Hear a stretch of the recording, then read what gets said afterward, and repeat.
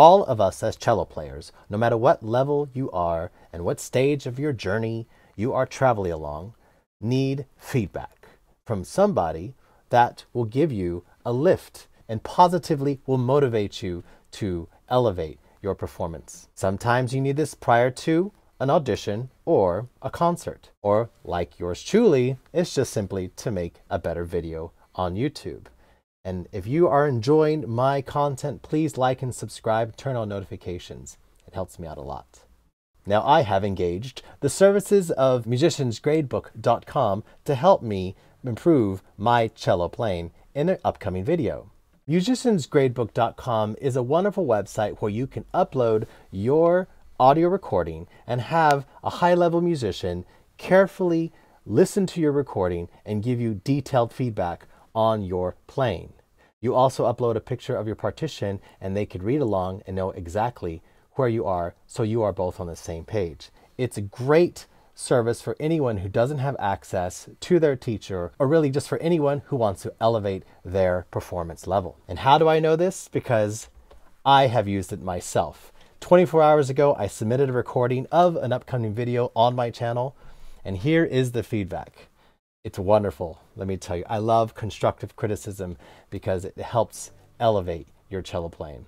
So, here goes my own personal feedback on Eric Satie, the Première Gymnopédie. In measure 5 and 7, I am told I should aim for more legato sound. If the vibrato starts and stops too much, it can interfere with the smoothness of the piece. Try to make the vibrato more connected between notes. This is quite subjective, but I also have seen a version where each measure was a slur at the beginning. So it wouldn't be too far-fetched to add some slurs. Well, I do agree with Letitia there, and I'm going to do exactly that. And as you see in my score, updated of course, every single one of these is with one stroke. Let's go on to the second critique. In measure 35 and 6, and in 37, those are C sharps and F sharps. However, 38 and 39 were perfect, in my opinion, not too soft, with a slight pause. And she was right about that. Right on the nose right here, I was playing those C naturals and F natural. And whenever you make a mistake as egregious as that, always make that notation. And afterwards, she said that she liked this right here, so great. Glad she liked it. Such a humbling and simple mistake, but that is why we have people listen to our playing prior to your performance, audition, or YouTube video. Let's go forward. In measure 24, 33, 67, and 72, the crescendos need to be enhanced to add a little variety, so I need to lean into them. And in measure 26, 31, 37, 78, see how detailed this is? And so what I did, I made the music my own by simply highlighting exactly those places where I've been told to make those crescendos and diminuendos. You see it's much darker on those places right there. So again, something I greatly appreciate. I'm always trying to play perfectly on point, but when you get too much in the technicality, you lose the musicianship and that special sauce that makes listening to music so nice. In measure 67, the glissando was considered appropriate for this piece. And that's what I call the prayer. And what is she talking about? Exactly right here in measure 67. This is what I talk about. When I play this note right here, there is nothing giving me the ability to know exactly what I'm doing, except simply shifting my index finger back. And I call it a prayer. You shift back and you either hit it or you don't. That's why I call it a prayer. So overall, this was very lovely. I think you have a wonderful understanding of this style of the piece. The shifts were flawless, and it was pleasant to listen to. Well, thank you very much for this constructive criticism, and I'm going to apply all of that right now. And hopefully it sounds just a little bit better.